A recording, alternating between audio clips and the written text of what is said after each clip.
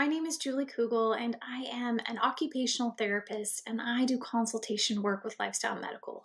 This week, I'm going to share a tip related to mindful breathing.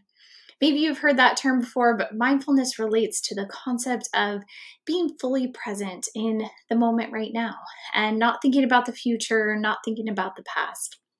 Taking those moments of mindfulness can provide peace and activate our parasympathetic nervous system, which is responsible for regulation and a sense of calmness in our body. One simple way to do that is by focusing on our breathing. You can begin doing that by slowing down, making sure that you're in a quiet, calm place. Begin by taking several slow, deep breaths, inhaling through the nose, exhaling through the mouth. And as you do this, bring attention to your breath. Think about what it feels like as the air comes in through your nose, fills your lungs, and as it comes out.